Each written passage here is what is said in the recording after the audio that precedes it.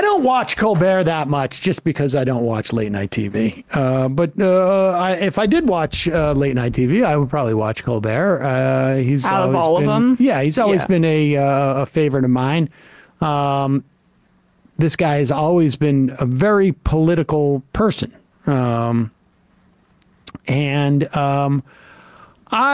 would not ever host Lynn Cheney. Is it Lynn Cheney? Liz Cheney. Liz Cheney or Lynn Cheney. Lynn is her mother. I wouldn't host either one of them. Sam has flipped tails on that guess, that 50-50 guess, maybe like 30 times. I literally asked Bradley this morning, is it Liz or Lynn? I can't. I know. There's some things I just don't want to remember. Yeah. And I would never have her as a guest. And but I do think that there is value of Colbert here, having her as a guest on and trying to make the point that, like, you know, you never Trumpers, you're really like Trump, except for you're just not Trump. And that is a point that I think has managed to elide the consciousness of too many people who would vote against Trump. I mean, that's on purpose by the Democrats, unfortunately, because they're an incompetent party, but they keep trying to draw distinctions between the Republican Party and the MAGA extremists, and it's completely counterproductive to their own interests. Yeah. Here is Colbert trying to hold Liz Cheney to account for that, and, you know, good for him. Yeah. There are left-wing dictators. Yeah. And there are right-wing dictators. Yeah. There are communist and socialist dictators who go to any means, and any amount of people have to die or be trampled in order to achieve whatever freedom for the proletariat. And then there are fascist dictators, right-wing dictators, who, in the name of preserving some imagined status quo or some imagined past that needs to be returned to, will go to any lengths, and anyone needs to be trampled or killed in order to achieve that.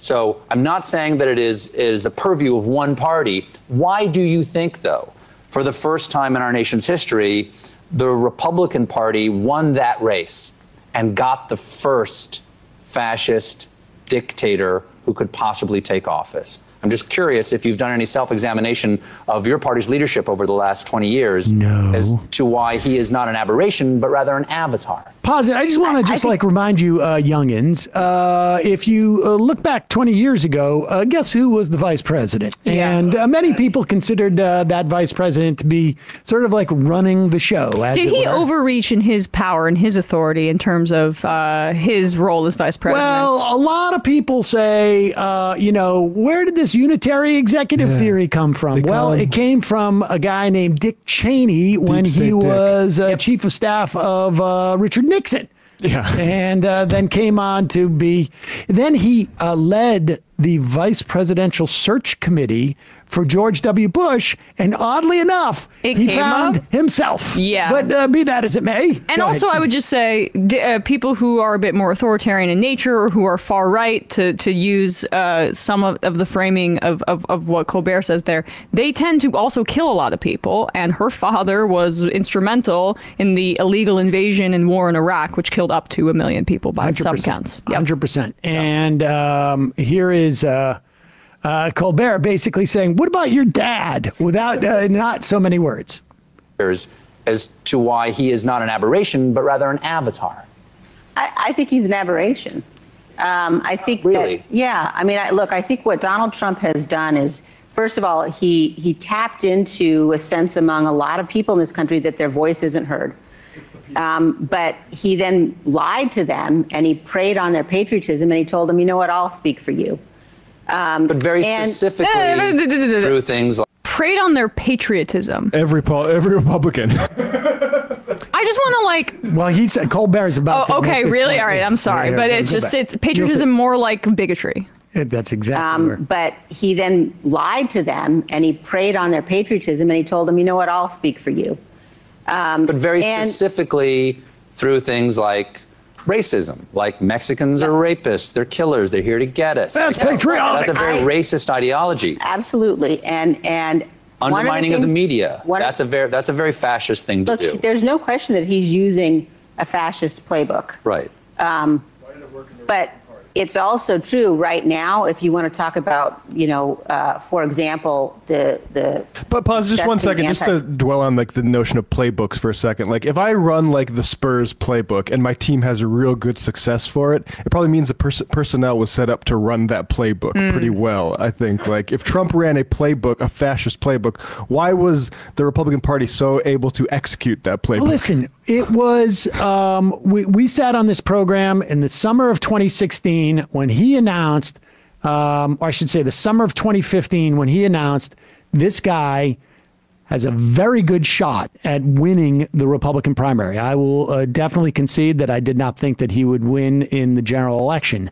But I was saying this guy's going to get on that stage with all the other Republicans and blow them off because the Republican Party had created essentially a suit, and it was perfectly tailored to someone like Donald Trump.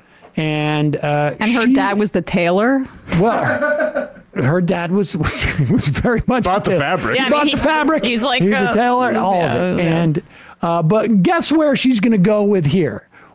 How is she going to respond to the idea that your party seemed to really respond to all of this racism? And well, of course, here she's going to go with, can anybody guess? Go. Talk about, for example, the disgusting anti-Semitism that is on the rise across this country. The left has a huge problem with anti-Semitism and what we're seeing on our university campuses, for example, and the unwillingness to stand against it. That's the use of never. I would agree that anti-Semitism is a disease that runs across all cultural boundaries, not only in the United States, but across the world. Right. But what I mean by, say, undermining the media is undercutting, sort of like roughing up the referee was a project of the right for the last 20 years, or undermining public institutions. You say that people believe that our public institutions can take the punishment that Trump will give them, and that's why he's not as dangerous as he should be. But I mean, the Republican Party's mantra has been the government is the problem for so many years. Yeah, but see, it's really important, in my view, that we not sort of slide into saying everything the Republicans have ever done is somehow the same as what Donald Trump is doing. I'm not saying everything. I'm saying those are breadcrumbs. Yeah, but I think you and I are just not going to agree on that. I mean, I think it's... I know we're not going to agree, but do you understand why I'm asking that question? Yeah, but I think you should let me answer it. Go ahead. No, look, I think that when I stood in front of my colleagues, for example, when they kicked me out of leadership, I said to them, we cannot become the party of anti-Semitism and white supremacy and racism and bigotry. And if you look at the people and the symbolism that the people had who invaded the Capitol on January 6th, they had neo-Nazi insignia. The Confederate flag. Right, pause. I mean, listen, there's something called the Southern Strategy. There's something called LBJ saying we're going to lose the South for decades after the Voting Rights Act.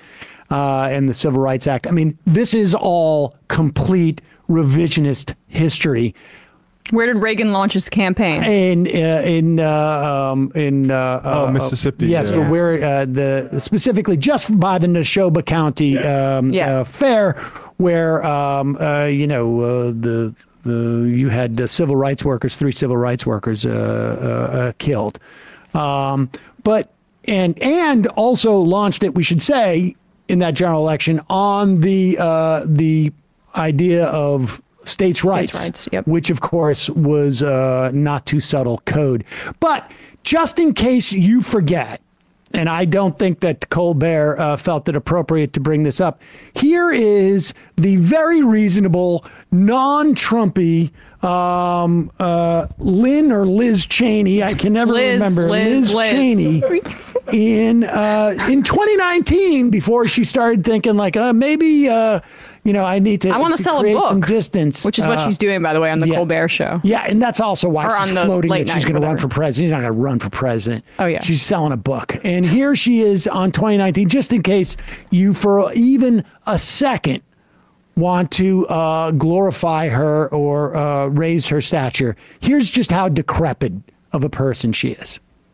sure that every American understands what today's Democrat Party stands for with respect to babies and with respect to the murder of babies.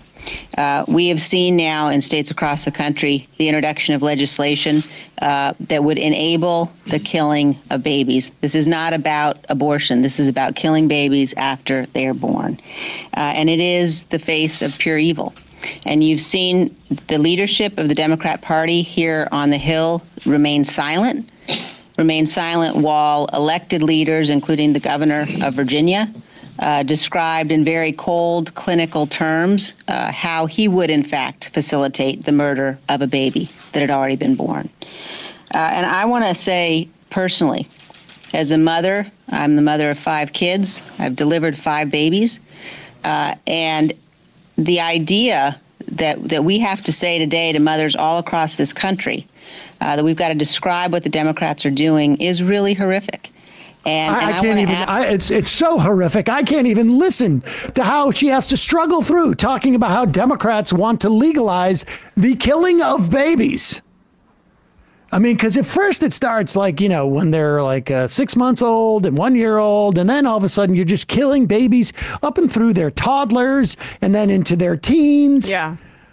I've got a baby killing all appointment. All the laws that have been passed which legalize murder. Yep. Oh, I'm feminist now. I'm going to kill my first grader so I can live a feminist life. It happens all the time because the Democrats like it. I mean, she is just like honestly useless. Useless. And she has a constituency of 0. She literally could not get elected to the House from Wyoming, where her father, the former vice president, was from. I mean, give me a break. I mean, how long? Like, how few people can you represent? Well, I mean, she's going to represent, I would say, most likely an audience when she gets some sort of cable gig on MSNBC, because it seems to me that as they oust real progressives like Mehdi Hasan, their priority is getting a bunch of former Republicans to come on and be as right-wing as possible. Nicole Wallace. Joe Scarborough, Michael Steele. Michael Steele is one of the guys in the panel show. She's up next. I guarantee replacing Mehdi's time slot. I would not be. Michael Steele. It's like Michael Steele, Alicia Menendez, and another person, if I'm not mistaken. So, like the literal former head of the Republican Party is going to have a host on MSNBC. Former RNC chair. Yeah. Okay.